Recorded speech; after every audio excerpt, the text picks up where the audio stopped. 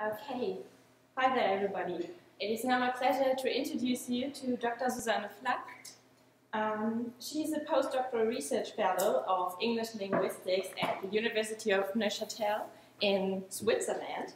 In early 2017, she received her PhD at the Freie Universität Berlin for usage-based analysis of constraints on English serial verb constructions.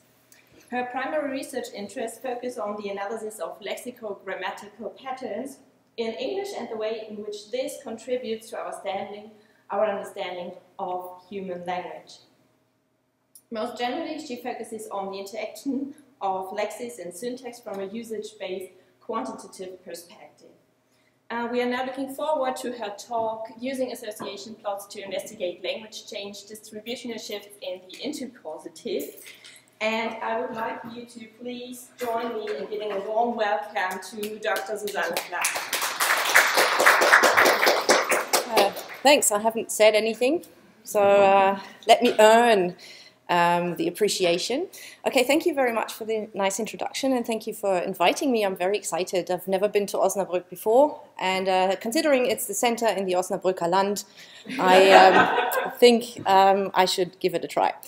Okay, so a bit of housekeeping. I'm recording this talk, so if technology doesn't fail me, I will upload it to YouTube if you want to go back, but you're free to take notes or pictures, but again, you can go back and rewatch parts of that. Second part, if you have any questions, feel free to interrupt me at any time. Because we are going through a bit of material. So there'll be 3 blocks about a relatively rare construction, but that can be used to illustrate some very general principles, not only of language description or language change, but also about linguistic theory. So we'll come back to that towards the end of the point. So basically, this is a case study that should walk us through an example, a construction, an English language phenomenon in its entirety from its early inception to today. Okay, so what's the plan for the next maybe 3/4 of an hour to an hour, depending on your questions, is I'll introduce you to the intercausative. What is it?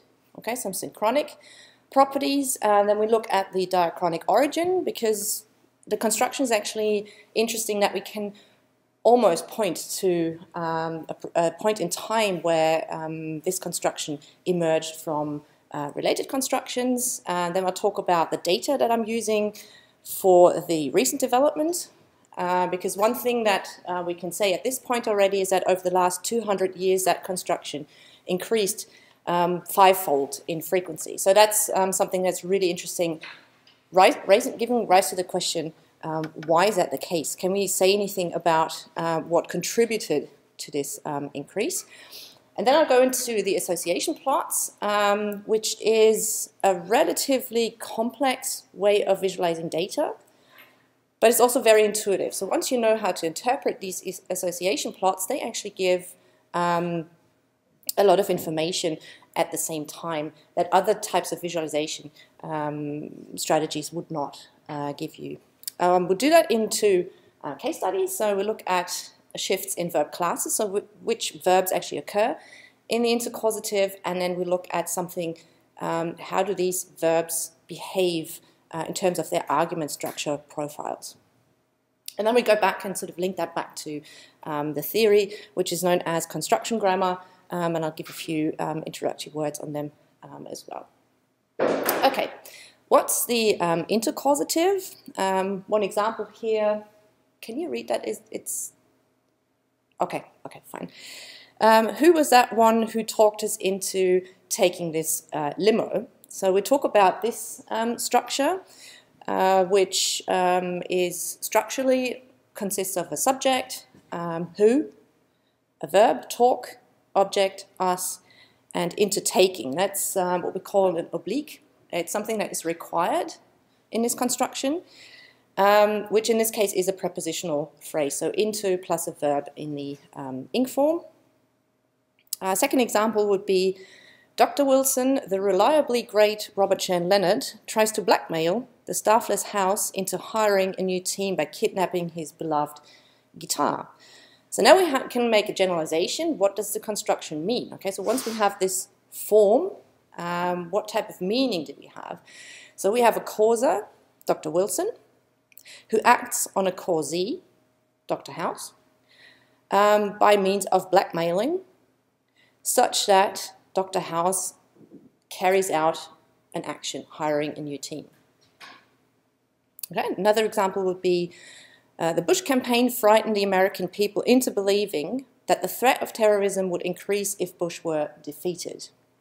Same principle, you have a cause or a causer, in this case the Bush campaign, who acts on the American people, and they frighten the American people such that the American people think or believe that terrorism will increase if you don't elect Bush. Hearers will be duped or deceived into believing falsehood, same principle. And finally, excuse me, finally, I will not Struxify gullible people into looking up fictitious words in the dictionary. There's no use Googling that. It is a made-up word. Okay, been there, done that. So whenever you look up Struxify or Google that, it will always occur in this particular context. It comes from a news group, internet mailing forum from the late 90s. Okay, so now we have a generalization, basically. We have a form that is paired with a meaning. And if you look closely at the verbs that occur in this construction, such as talk, like talk somebody into doing something, that's a very odd use of the verb talk. Okay, talk is not normally a verb that takes animate direct objects, so you can't talk somebody. It's almost as if you talk somebody, you think like, yeah, into doing something. Okay, so outside this construction, talk does not occur with animate objects. You can have inanimate objects, so let's talk business. Okay, that's fine, but the talk somebody, that's actually a relatively strange use of the verb. Another aspect, and we come back to that in a second, is that all the other verbs, they're also not very, like their meaning doesn't include usually an element of causation. So if you were trying to explain what does blackmail mean, you would usually not include a definition that includes causation, that you cause someone else to do something. There's an implied effect, but that's something very strange, that you have all these verbs and not actually causative verbs. So a typical causative verb would be to cause. Duh. But cause doesn't actually occur in the intercausative.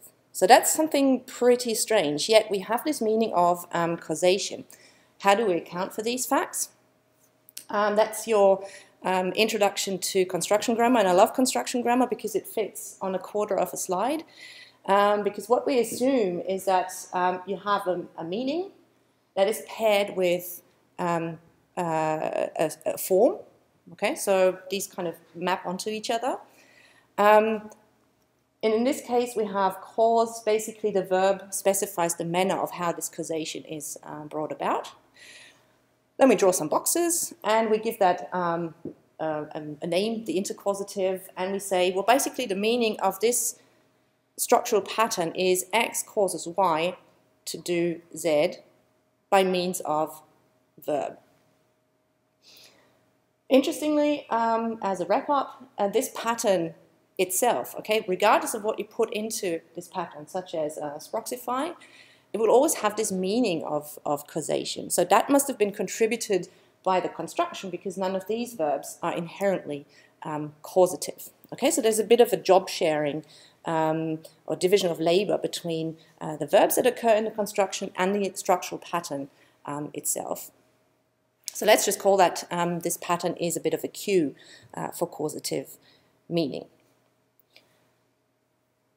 Now, you'd think like, okay, well, if these verbs are not causative, what constrains the use of these verbs? Okay, it's quite productive, quite innovative. There's lots of different verbs, and you have like a high ratio of verbs that only occur once in the construction, and then some more typical verbs. So talk is the most frequent verb in that construction, whereas the others tend to be a bit rarer. And then you have a high number of what we call hapax legomena, which are verbs that only occur once, either in the construction or in the corpus. But if you look closely, there's actually a bit of a pattern behind which verbs occur in that construction. So in the first case we had talked, we could put that into the category of communication or persuasion verbs, and other examples would include wheedle, coax, charm, persuade, argue, humour, chit-chat, flatter. Same principle again, I'm chit-chatting, doesn't usually take objects, animate or inanimate, or I'm chit-chatting to somebody, okay, so you'd have like a prepositional argument there. Another group, blackmail, belongs to a group we might call force or pressure verbs. Other example of force, coerce, torture, brainwash, beat, push, pressure. It's actually a very violent construction. So if you go through all the examples, you think, like, oh yeah, okay, and then you try to find examples that are, should I say, politically correct. It's very difficult because it's a causation construction, okay? It's a causation between two people, so it's really difficult to find less violent examples. Third class is the frighten class, or trickery or deception. Okay, it includes bully, shame, shock, intimidate, tease, guilt, scare. So anything that creates unpleasant feelings, negative emotions. Fourth, dupe or deceive. We have them both in one example here. These are also verbs of betrayal, trickery, include trick, fool, con, betray, hypnotize, mislead. Okay, so anywhere where we sort of, lead people down the wrong track. And the last group, it's always a way out. If you can't find a name for that group, you call it a bin category. In this case, we call them miscellaneous or other verbs, such as proxify, but some of the more frequent ones include stimulate, for instance, or trigger. Now that's interesting because they are verbs that initiate something. Like the other verbs usually don't focus on the initiation of an event, but stimulate and trigger are initiation verbs. You have a bit of some motion verbs, guide, lead, or steer, okay, sort of steering along a path, or steering someone into an action. We'll come back to that in a minute. And finally, then you have examples like calm and rationalize. They're usually single verbs. They only occur once in the construction. So this group down here accounts for only 10% of the data, but they have many different verbs in them. Okay, but the crucial point is they don't fit into these other categories of communication, force, fear, or trick verbs. And so now one question that we could ask, how did this develop over time? So we'll come back to that at various points as well. So here is your synchronic overview of the construction. Right? It's some typical argument structure construction. It's very creative, allows a lot of different verbs. It's very tolerant towards verbs that usually do not occur with animate objects or with any kind of arguments at all. And so that's where you go into the history. Where does the construction actually come from? If you look at a large corpus, and that was a lot of dirty work, I had to go through a lot of examples to actually find what I believe are the earliest examples. So you go back to the 17th century, he was honestly trepanned into giving sentence against himself. So he, by some external force, ended up giving sentence about himself. And a similar example from around the same period, besides, you hacked at me into saying I love both. Now, these are the earliest examples that I could find. If the corpus was a bit larger, maybe you'd find some yet earlier examples, but that's sort of a different story. Where does it come from? Now, it's related semantically to your plain vanilla coarse motion construction. What's a coarse motion construction? You have X and Y, the king, X, and Y, the army. And the king moves the army into France, saying X causes Y to move Z. Now, in this case, the army is moving into a location. That construction has been attested since a long time, basically. What then happens in the 16th century, more or less, is the rise of the into argument with ing forms. Okay, so that's a relatively recent development. It turned mirth into mourning. They cast us into trembling and fear. But what is important is that these are not verbal. They're actually more nominal. And you see that most clearly in these coordinated structures. So trembling and fear. You usually coordinate things that are of the same class. So these must be nouns. The principle is the same. X causes Y to move into a state of being. So into mourning or into trembling and fear. Sort of a metaphorical motion towards or into the container there. Now what then happens in the late 16th, early 17th century is the rise of examples such as they order us into truth speaking, where we're not really sure whether that is nominal or verbal, so it's ambiguous between the two readings. Clearly, however, now we don't have movement into a location or a state of being, but we have movement into a state of action. Okay, because truth speaking implies that there is some act on the part of the causee. And that is the important part.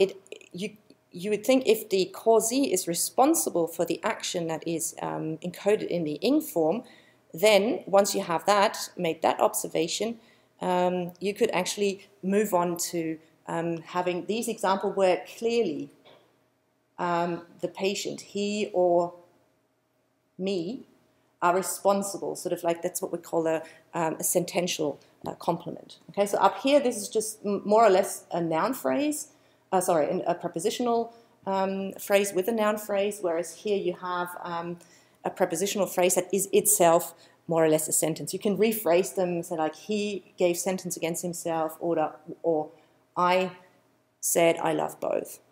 Okay, so that's the general development. Okay, fast forward about a century, because after the late 17th century, we don't have enough data. So all these examples here come from a corpus that is so huge compared to many of the other corpora that we have for the 18th century. It's actually pretty rare. But you do find examples that sound exactly like the modern construction. And then you have charged me with bullocking you into owning the truth. Okay, force verb.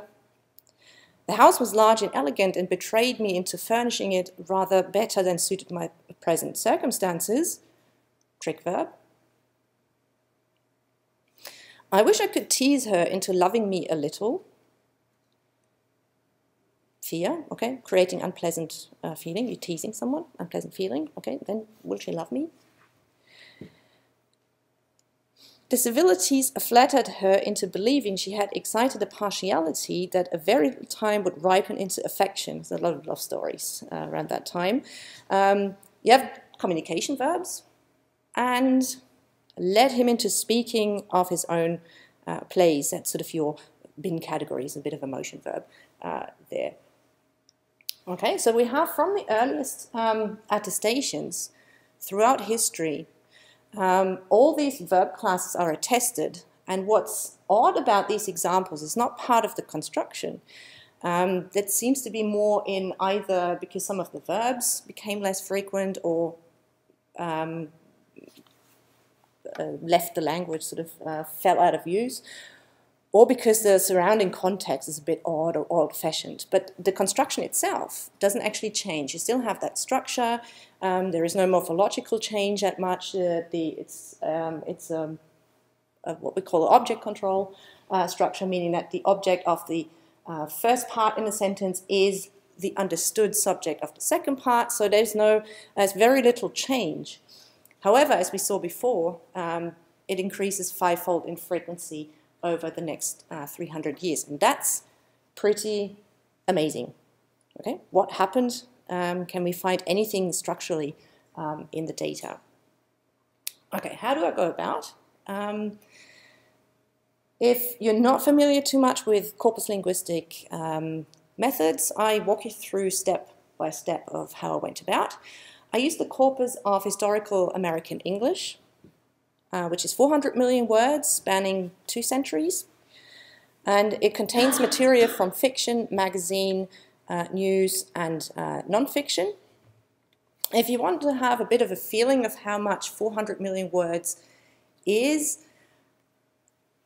picture 600 Bibles about. Okay, so that's about the textual material that we're talking about. So the Bible's really thin paper and very tiny written print.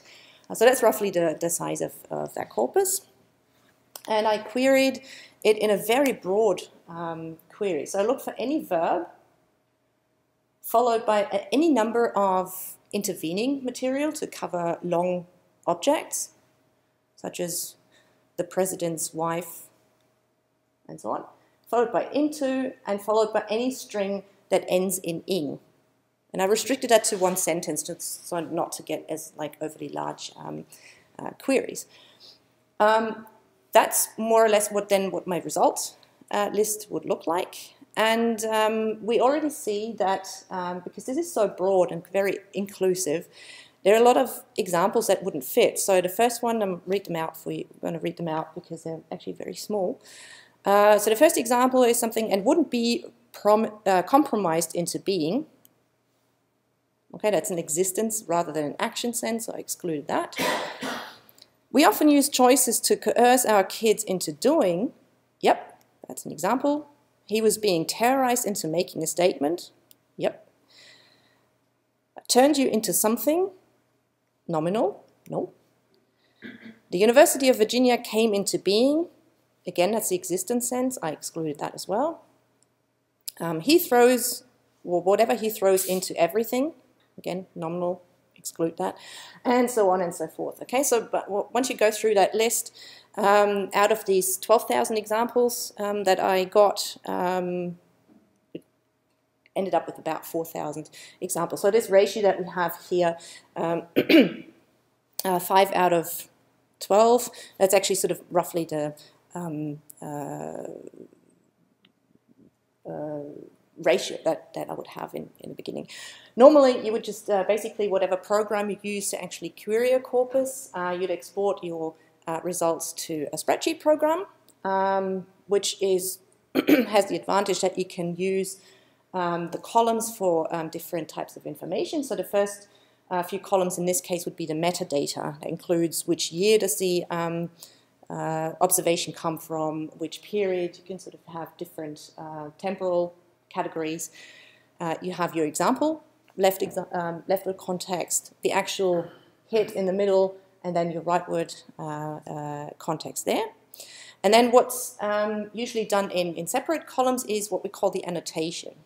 So you may want to, depending on the phenomenon that you investigate, want to annotate for certain variables. So in this case, and I'm only going to talk about the verb class, I annotated each example, whether it was a false verb, fear verb, and so on and so forth. And I used several other variables as well, such as active, is it an active or a passive construction, and so on and so forth. So I'll only talk about this in the middle here.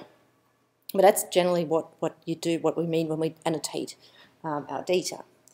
And then you can do some summary statistics. Okay, so you see that over time, 1810s to the 2000s, the construction increases in frequency. That's how many actual examples we have of that construction in the particular decades. There's a bit of a problem with that, and I'll come to that now, unless there are questions, by the way. Yeah. Maybe there just isn't as much print from the 1810s to the 1860s as we have now, so yeah. It has to increase. Yeah, yeah. Okay. Yep. First very simple problem.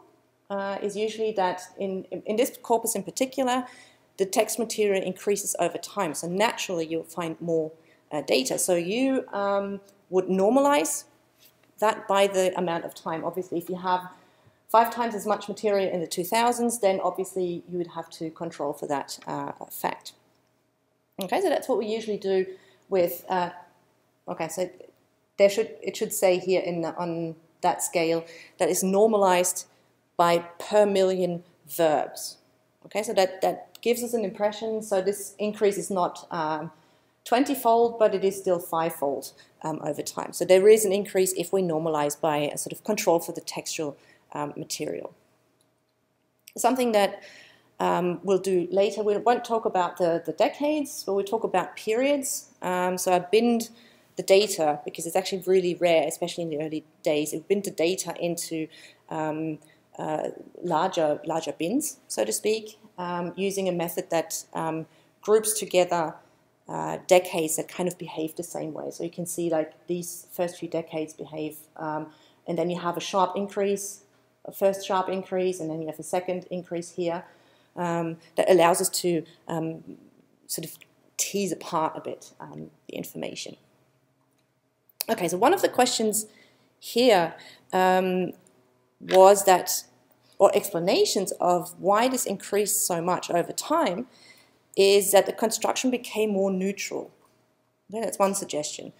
Another suggestion was that the construction became more productive. Okay, it allowed more verbs in its lot. Now that's true, especially in the period 3, that's sort of the 1910s to the 1940s. About here, we have so many new verbs, very creative, a lot of hapaxes that only occur once in the construction. So over time that increases. Now the problem, there's an associated problem with corpus size as well. So we have a bit of excursion. So even though we have normalized by per million verbs to account for an increasing size of the corpus, there's an associated problem with that. So here, that's the corpus size increase over time. So the corpus continually increases in your types of textual material. So I'll take you shark fishing.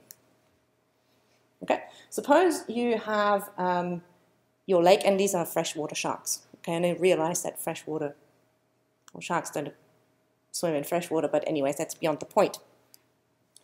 You have your sharks there, and you go shark fishing. You may or may not actually get all of them, but you kind of get your general thing. Now, with an increasing corpus, more textual material, you actually increase your lake. Not only that, your larger lake may actually have different sources, so multiple sources, so additional sources. So over time, especially in diachronic data, there's more people on the planet, they produce more, publishing strategies change. So you increase your textual basis not only in terms of amount, but also in terms of sources where the different texts actually come from. That's always a problem to investigate productivity in a construction. It's even worse for the intercausative, because not only is your lake a bit bigger, your construction is more frequent. So your net is much larger.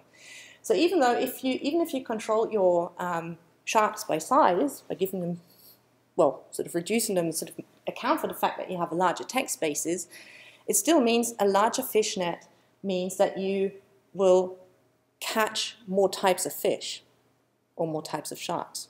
Okay, so there's a natural thing you can't really control for that, or you should. So what can you do? Well, you want to think about the verb types. Okay, so you can sort of put your sharks into different species and then group them, and then see how the individual groups develop over time. So how does your shark population develop over time? Because you're comparing groups now rather than looking at the individual instance of your shark. That sort of accounts for that some verbs might become more frequent, some verbs might actually be invented. Okay, so that's minimizes the problem slightly. So what you want to do here in investigating is using something that is independent as much as possible of the size of your lake and the size of the net. It's not perfect, but it's slightly better. So that's basically what I did. I didn't count the individual instances, but I grouped them into use that class variable and to see whether we have any changes in this distribution. Okay, so you may have seen in a lot of research where such or similar categorizations are made and you'd seen similar tables. How do you visualize that? Because we as humans are very bad in reading such tabular data. It's not very intuitive to read. So people go about to visualize, and one very common way of visualizing is such elements such as this, which is a bar plot. Okay, can't really see much because they're all basically increasing. The only thing that does not seem to be increasing as much is the other verbs, the bin category. But then they're all ordered alphabetically. Communication verbs, they increase. That's the dark bars. Fear verbs, yeah, they kind of all increase. It's really difficult to see a pattern.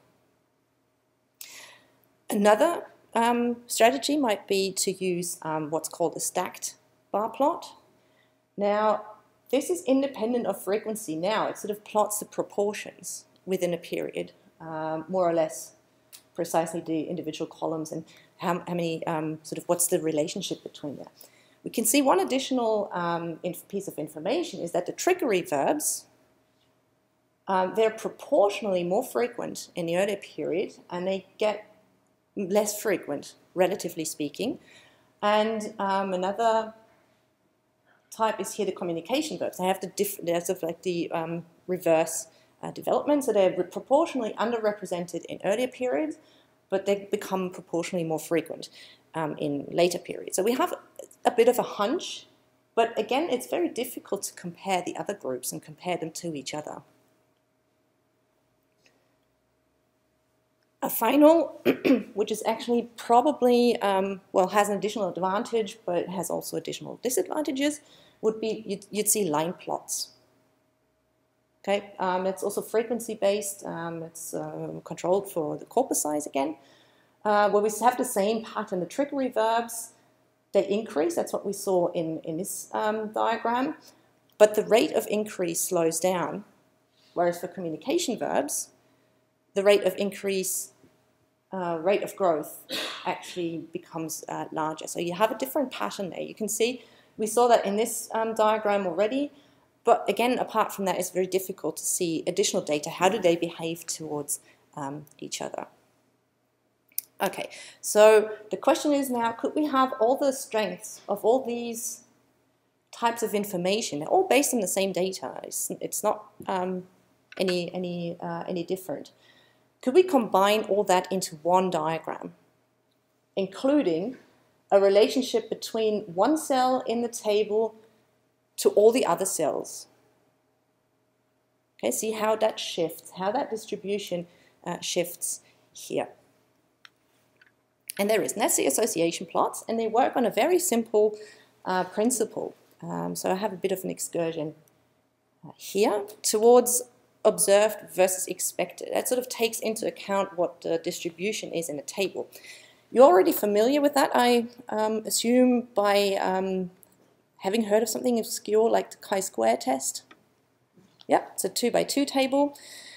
For a class that I was teaching in Neuchâtel in methods and statistics, I made my students, or myself, I don't think I made my students do that, go outside in the courtyard and record whether males and females differ in dark or light hair. Okay, so make them record hair color. So I did that for about 25 coffee breaks, and I noted them, okay, every time a male walked past would have dark hair, light hair, female walks past, light hair, dark hair, sort of made a bit of a thing.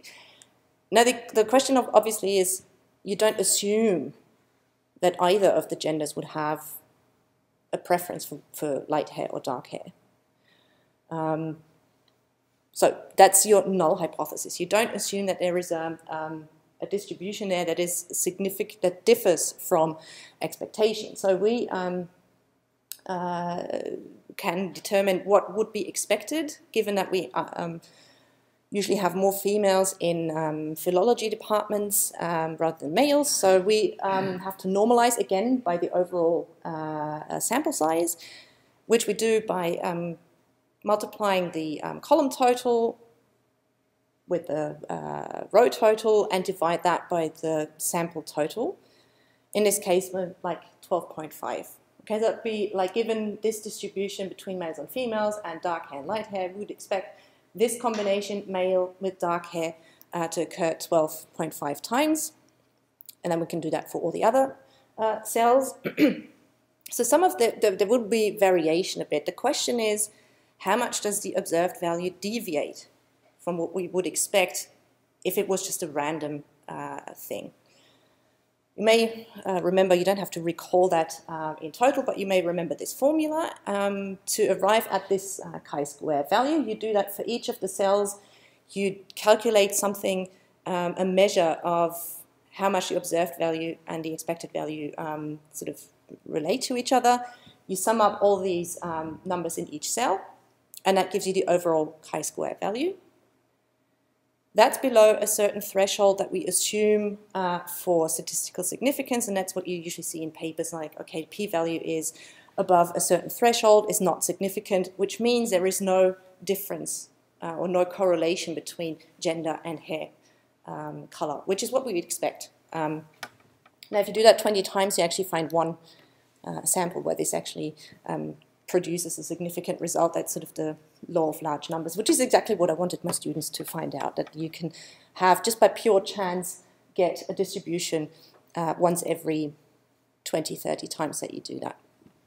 Because that is a basic principle, putting into perspective observed and expected, that also works on the association plots. So the first case study, we saw that table before, the shifts in verb classes.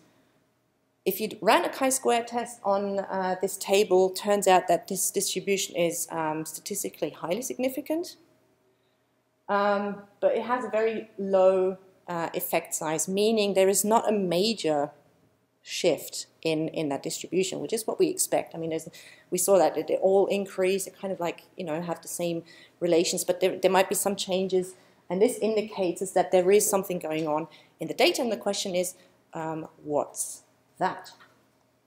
Okay, we do the same thing. We can calculate the expected values for each cell. So for communication in period 1, it only occurs 17 times where it would have been expected 23 times about, given the conditions in all other cells. So you put them into perspective there. Same for fear. They occur more often than expected, and so on. But again, we have the same problem, obviously, that this is very difficult to read. But all that we have to do now is to visualize that in a plot. Surprise, exciting. Okay, so in the next plot, what we will see is each combination of a verb class with a period. If a tile, I'm going to show you tiles, if a tile is dark blue, it means that combination occurs more often than expected, and the redder it is, the more underrepresented something is. Okay, so what does this show? It shows, like I said, several pieces of information in one go. So at first glance, they're a bit difficult to interpret, but once you know what to look for, they're actually relatively straightforward. So the tile width represents how wide a tile is, represents how frequent something is. Okay, that explains why the first period is actually rather skinny.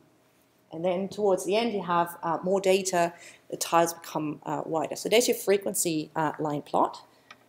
It also shows the color. Like I said, the redder it is, the more underrepresented it is for a particular period.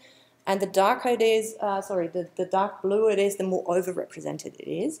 And then you have also like different color depths as well. If it's gray, kind of we'll come back to that in in a second. Now, what do we see? Not much. Okay, we see, again, we had that before, communication verbs are underrepresented in earlier periods and they're overrepresented in later periods. And we had the trickery verbs that are overrepresented in earlier periods but underrepresented in later periods. But the cool thing is now that you have sort of a statistical measure, you can reorder them by that statistical measure. And I did that by the cell numbers in the first period. Okay, so if you rearrange them, you have in the first 3 lines, or we focus on the first 2 lines, you have the trickery and the fear verbs that are overrepresented in earlier periods, and you have the false and the communication verbs that are underrepresented in earlier periods, and then vice versa. So what the association plot ideally does, it shows you temporal or diachronic progression from left to right. Okay, over. Okay, so here's a bit of a progression there. And ideally, depending on the order of the rows, it also gives you a qualitative progression from trickery and fear to force and communication verbs. The question now is, what does that tell us really? Is that a pattern that is just, I mean, this order, is it random, or is there something linguistically going on? Okay, so we know that this overall distributional change is statistically significant, but is it also linguistically interesting? And actually, if you go by the theoretical construction perspective, this is precisely the pattern that we would expect. Why? Oh, yeah, just briefly, that's the bar plot we had in the beginning where we couldn't read anything because it's kind of messy. But if you rearrange that by the same order that we have in the association plot, we kind of get the same picture. Is that the trickery and fear verbs, they have this kind of slowing down rate of growth, whereas the force and the communication verb have a bit of an increasing pattern of growth. Okay? Right, now on to why is that exactly what we expect. So if we go back to the meaning of the construction, cause or causa acts on a causee to carry out a result. If you look at the trickery and fear verbs, they are more compatible with a cause and effect relationship between a man and a woman, or a woman and a man, right? If you betray someone, if you scare someone, if you cause some unpleasant feeling in some person, that has an implied effect towards action. So these verbs are actually fully compatible with that meaning. On the other hand, if you look at the communication verbs, which are underrepresented in earlier periods, you do not have that implied effect, because usually communication verbs are sort of a reciprocal relationship between two people, so they're not as compatible potentially as the trickery and fear verbs. So that would be expected to have them underrepresented in earlier times, whereas we'd have them up here. I'll come back to that in a second. Now, something that was a bit odd, I thought was a bit funny, is the force verbs. Why wouldn't the force verbs be compatible? Because if you force someone to do something, obviously you'd have a cause and effect relationship. So they should be compatible, but they're not. But if you look at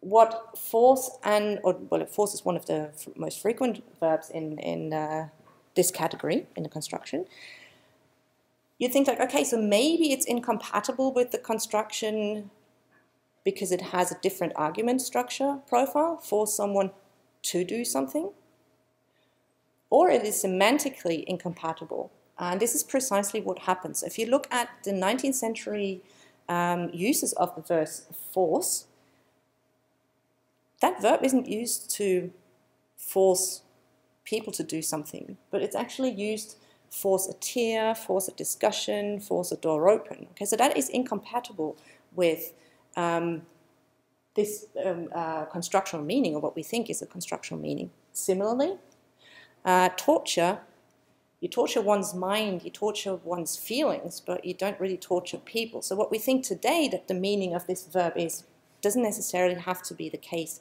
diachronically. Okay, so force and torture do occur in earlier periods and throughout the construction's history, but their different meaning and the different argument structure profile affects the likelihood of that, which explains why they're underrepresented in earlier times, but then are, relatively speaking, more frequent in later periods, which kind of come back to that in the conclusion, which kind of suggests that the construction became more tolerant over time to include incompatible verbs.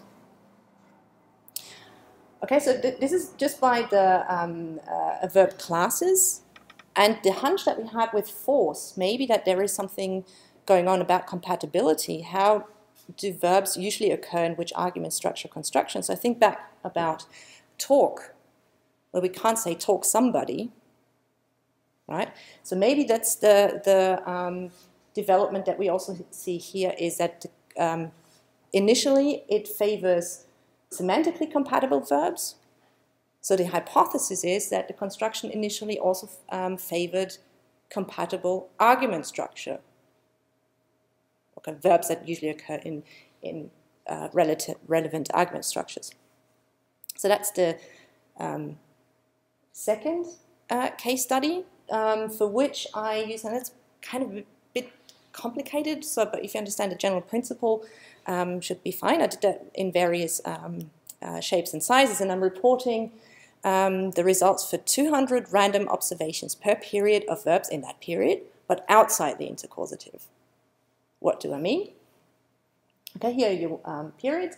So for the first period, I suppose you have in the first periods verbs A, B, and C. I queried the verbs that occur in the intercausative, A, B, and C, in that period, in the corpus, and then took 200 random observations. For the second period, there may be additional verbs, and some verbs may fall out of use. So you may have A, B, D, and E verbs.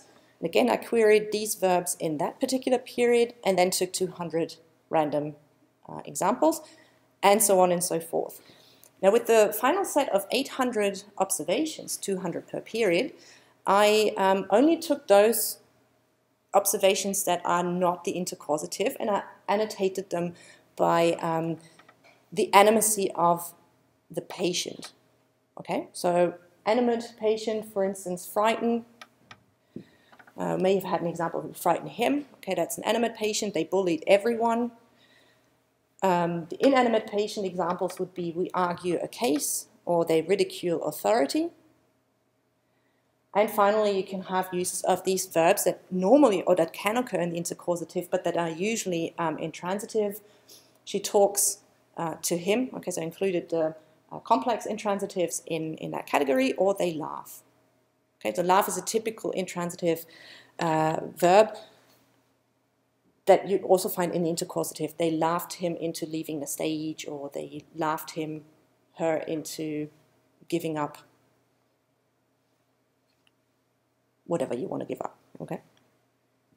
Now, what's the expectation? Well, if we assume that the construction initially favored verbs that have a compatible argument structure, then we would expect that animate patients would be overrepresented, and that these two lower groups would be underrepresented because they are usually, by their argument structure profiles, incompatible with the construction. And that's precisely what we find. Okay, so initially, the verbs that occurred in the intercausative were transitive verbs outside the intercausative with an animate subject, and vice versa for the rest of these. So these may have been incompatible to be used in the construction, but they become relatively more frequent over time. Whew. It's a mouthful. Okay. General principle, but yeah, so what happens here? When I looked at that, I think, well, and then a miracle occurs. You familiar with this cartoon?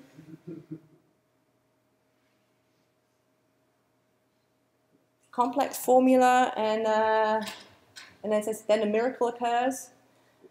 And then someone said, I think you should be more explicit here in step 2. Now, can we be more specific in step 2? Not really. Okay, there's nothing miraculously that occurs. I mean, this is kind of a mathematical situation. If you have something overrepresented there, you must have something, you know, sorry, the reverse order somewhere, and this must change at some point. Sometimes these miracle periods are a bit clearer, so that's a very clear example. The one that we had before wasn't as clear, but there will be a changeover at some point. But how do we interpret this changeover period? Even though it is a mathematical certainty, can we interpret that the major change in the construction happened in that period? No, we can't. So we have to be very careful of how we interpret that changeover. What we can, however, I think, is compare the different patterns that we find. So just recall, that was the argument structure plot, and that was the semantic classes that we saw before. Now, if we compare them to each other, okay, so, blanking out the first period and the last period because they show the same pattern, then they differ in their patterns in the middle part. Okay, so for the first, with the semantic classes, the miracle occurs period would be here probably, because that's where they change direction, so to speak. Whereas for the argument structure pattern outside the intercausative, the changeover seems to appear a bit before the other change.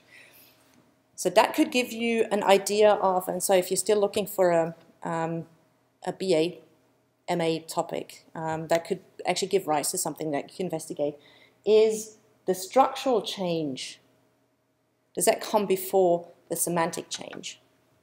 Okay, so how I would interpret it, this picture would give rise to a new testable hypothesis, is that the change occurs first within a class. Okay, so the construction likely spreads to semantically similar verbs that have different argument structure profiles before it spreads to more, or sort of more incompatibly, semantically incompatible verbs. So that could be a hypothesis that could be investigated. The last type, problem interpretation, pertains to the fact, what we had before, is this period, that's the 1910s to the 1940s. Is that the period of changeover, or is it something else? That you can't read from an association plot. This is data from 200 years, 1810s to the 2000s. If you restrict your data to the 1910s to the 1930s, so that's only 1 century, you find more or less the same pattern. Okay, so the trickery verbs that in the 200-year period are overrepresented only in the 18th century, but more or less underrepresented in much of the 20th century, that you don't see here. So if you restrict your data, your window of attention, so to speak, so if you only look at a subset of the data, you find it's still the same pattern. In the early 20th century, the trigger and fear verbs are still relatively overrepresented as opposed to the force and the communication verbs. Okay, so all that tells us, like, you can't say when the change happened. The only interpretation you're left with is that the change is gradual over time and that it's not tied to a specific period. Conversely, if we had data from the 1680s, where we first find the construction, up until now, that pattern would look very much the same, or that at least that's the whether that would be the expectation. So you have to be very careful, of course, in interpreting or not reading too much into the construction or into your data. but it gives you a good idea of what's actually happening in a sort of a diachronic progression from the early periods of your time frame that you have to the later period, as well as in qualitative terms. How does the construction change within itself? Okay, that will leave me to final few words that sort of tries to link back to the theory. So if you want to go into diachronic change, there's a major debate at the moment in how to account for constructional change in that way, and I may have some ideas there. Okay, so we started off with this synchronic realization that we have a pattern that is a cue for causative meaning. We also know that it increased in frequency over time, but that is very difficult to measure in terms of productivity or creativity. So it's very difficult methodological problems. We usually go about by approaching it, sort of looking into your data. Do we see patterns in that progression? Where I suggest that the association plots are actually a pretty awesome thing, because you can reorder them based on the data. That wouldn't have been possible with these plots. Okay, so the gray plots, they're either ordered by the frequency of something in some period, or alphabetically, or something else. But sometimes even things that are very infrequent tend to have a very large impact on changes. And that's actually what this plot takes into account as well. So here you see change in infrequent categories as well, not just the most frequent ones. So that sort of puts things more into perspective by putting it sort of into the larger picture of that table. Okay, that would be enough. That's a very decent descriptive analysis of the history of the intercausative. If you want to go back to the theoretical question, where we see from a synchronic construction grammar perspective, assume that the structural pattern, independent of what occurs in its slots, is a cue for causative meaning. I would argue that this cue of causation increases over time. Or if you want to have it in construction grammar words, is that the links between the semantics and syntax grow stronger over time. That's a construction internal change, where we saw that the construction over time becomes more tolerant towards incompatible semantic verb classes and incompatible verbs by their structural profiles. But we also saw that this is it's kind of very small step, very gradual process. Okay, so depending on what the size of your window is, you can't say when it became from here to here. There's just a gradual increase of link strength, so to speak. Wow, that was construction grammar, association plots, intercausative, and corpus linguistics in under an hour. You should congratulate yourself. Thank you. Do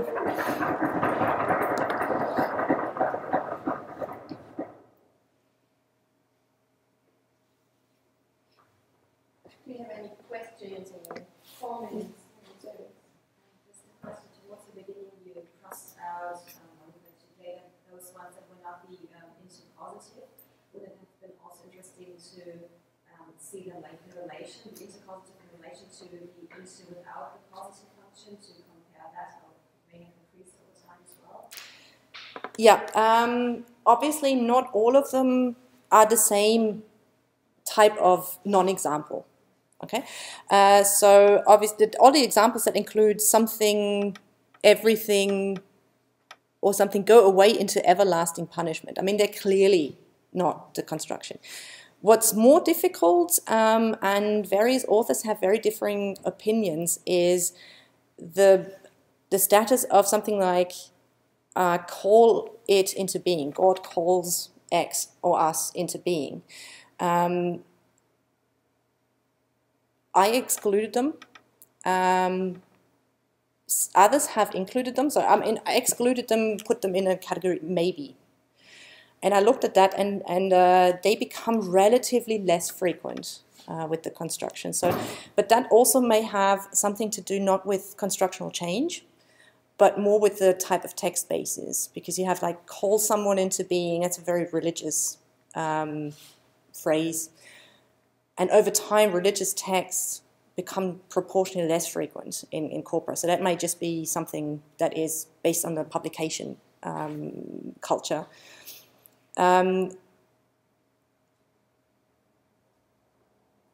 They kind of fit if you think back to where I think the construction came from.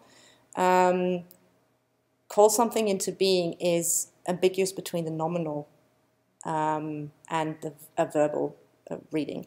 So I chose to exclude them entirely. So if it's the existence sense that was excluded, but there is clearly a relationship.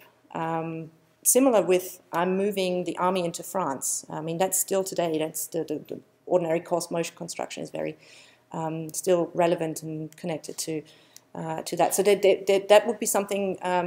That's a whole new research project. That's a PhD, maybe, that you want to investigate these relationships more closely. I mean, there's lots to explore. But yeah, true. There's different types of what's an example and what's not.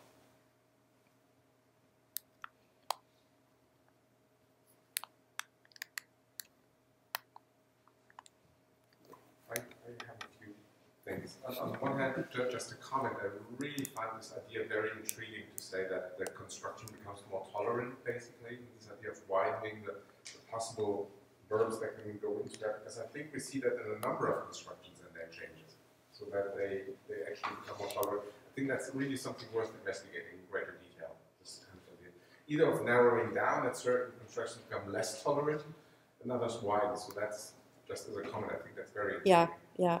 I mean, in this case, I'd be super surprised. I mean, okay, so in the article that this talk is based on, was actually 2 articles, but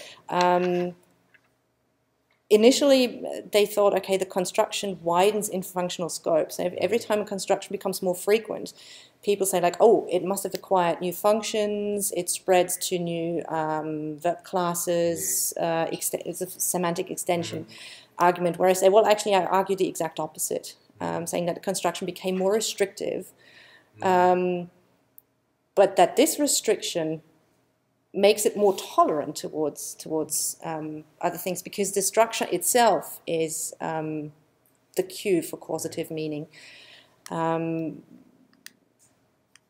So that would be with constructions becoming. Is that what you meant with the construction becoming more restrictive? Yeah. So I think that's basically just a different perspective on how we account for frequency increases. The question, though, is if an increasing frequency doesn't necessarily have to occur. So we could actually it's quite conceivable to see all these changes in a construction that is still extremely rare over time, that didn't increase fivefold in frequency. We could see the same pattern. So these are not causally related, but obviously that was the first point of entry, saying like, okay, what really happened? But I'm just saying, assuming that basically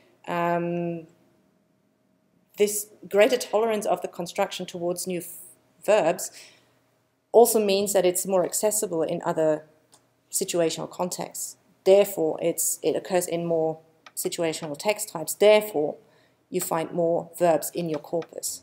So that's always a bit difficult to separate the wheat from the chaff. Okay, how much of that is purely based on your textual bases? Because also what the productivity, I think that Florent Perec has done a lot of work on syntactic productivity over time, where he has to deal with exactly these problems, but he has several subtypes of a construction, so he can control for different textual bases there where I can't really. I mean, there's not. I mean, I could probably force an interpretation. There are several subsenses of the intercausative. What Anatol Stefanovic had done with several subtypes of causation. So that might be something to. You mentioned that you use only historical English corpus. So have you considered maybe using another corpus to maybe this would lead to similar results? Yeah, it would be really interesting to look at the patterns that this would take in British English. There is a slight difference between how British English uses the construction and how it is used in American English today. So there's a slight, it's very tiny, but there's a slight difference. Is that I think the Brits are more brutal and the Americans are more persuasive. It's an article by Wolf and colleagues. The problem is a text base. There is no available corpus, at least to my knowledge, that have the same. You need a lot of data for that construction. It's quite complex. It's pretty rare. For British English, I think in the historical part, it's very difficult. So the few examples that I have from the 19th century come from a corpus that is only 30 million rather than 400 million. So to make that kind of analysis is very, very difficult. We can do that for synchronic data. There's lots of web data. But obviously, then we couldn't have the temporal progression. Yeah, that's really unfortunate. You can sort of simulate variation in the 20th century, and some people have done that for different corpora. So there's a cohort corpus, which is sort of a broad corpus, had like fiction, non-fiction, news, and so on. And there's the Times Magazine corpus, which uses newspaper language only, and that's what you can use sort of to compare the differences between genre, perhaps. But I think that the different varieties of English approach would be quite interesting. And yeah, so if there's no diachronic corpus for British English in sufficient amount of data, then it's very difficult to find other interesting patterns in New World Englishes, Indian English, Caribbean English. So that's a bit unfortunate, but yeah. Yeah. Did you run into any problems about categorizing the verbs into your 5% categories, or was it rather yeah. Welcome on thin ice. Yeah, that's very difficult actually. There are some. Categorization is very subjective. You have some, you're plain vanilla prototype theory. You have clear examples that are illustrated for each of the categories, and then it's very difficult for others to actually put them into either. For the doubtful cases, I had 2 categories, and I ran the analysis sort of like putting them, okay, does it really change if I put some in this class and some in this class? And it's not. The pattern actually is relatively stable, because usually the verbs that are very difficult to classify, usually between the trickery and the fear verbs, that's very, very difficult. But those that are difficult to classify, they tend to be the very infrequent ones. So they may actually be the number of types that you try to classify. Out of the 400 types that I had for this data set, it might be very difficult to classify 100. But these 100 lemmas are very infrequent. They only account for like 5% of the data. So all the plots that I showed, they were based on tokens, not on types. Okay,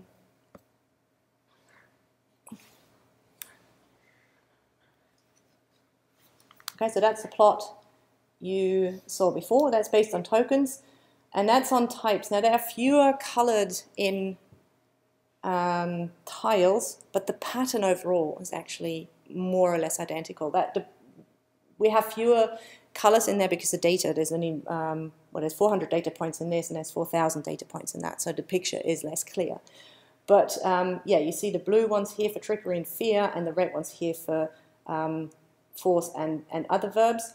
So maybe we'd have time for that later. There's actually an interesting pattern here that is relatively straightforward for all the major classes, but the misc verbs, these are the only ones where this actually changes. So that we could go into detail, but to answer your question, yes, it's very difficult to classify. But yeah, keep in mind that sometimes reclassification, you should always do that. But if it doesn't lead to significantly other problems, the pattern remains the same, then that sort of counterbalances a bit of the subjectivity that you may have.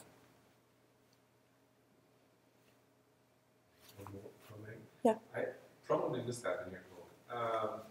Of course, you have these alternative constructions, and I really wonder how they relate. In particular, I'm thinking about stuff like the one slide you had.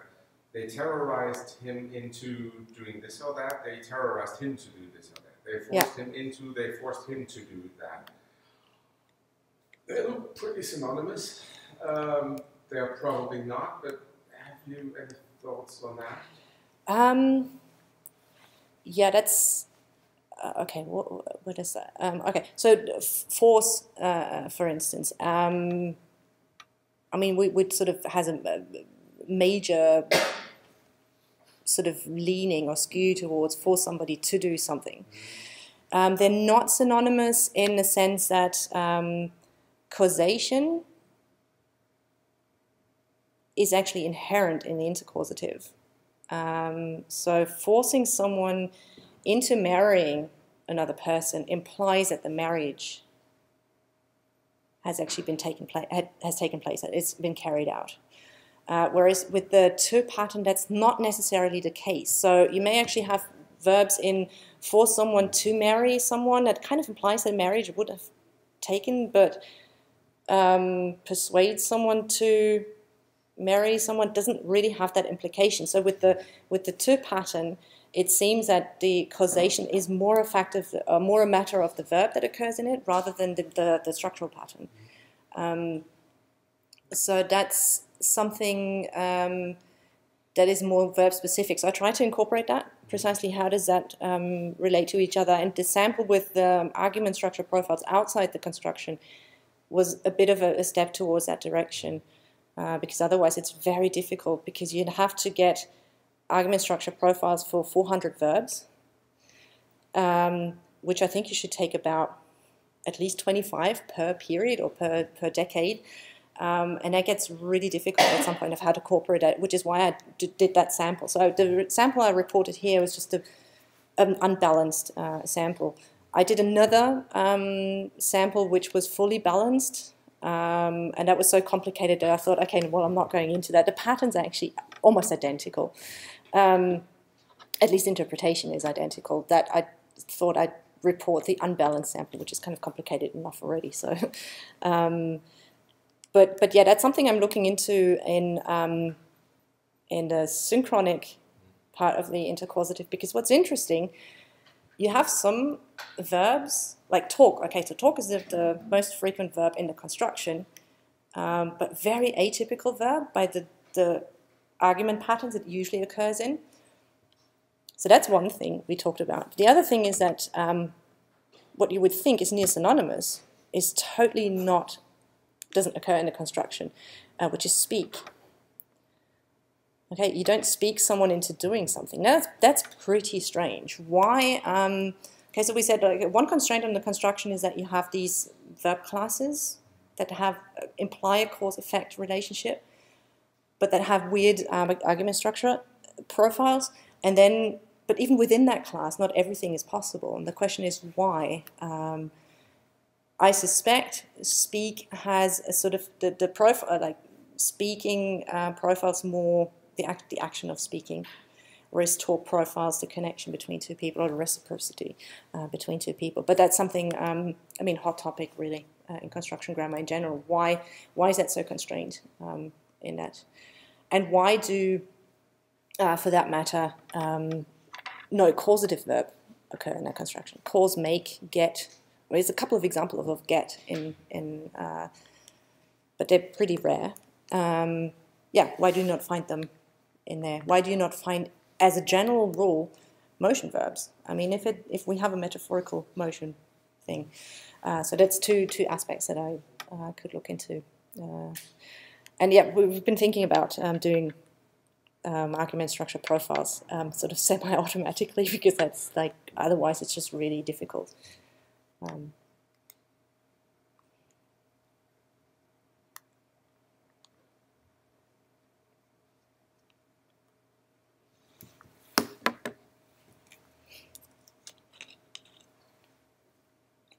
right, let's thank you again.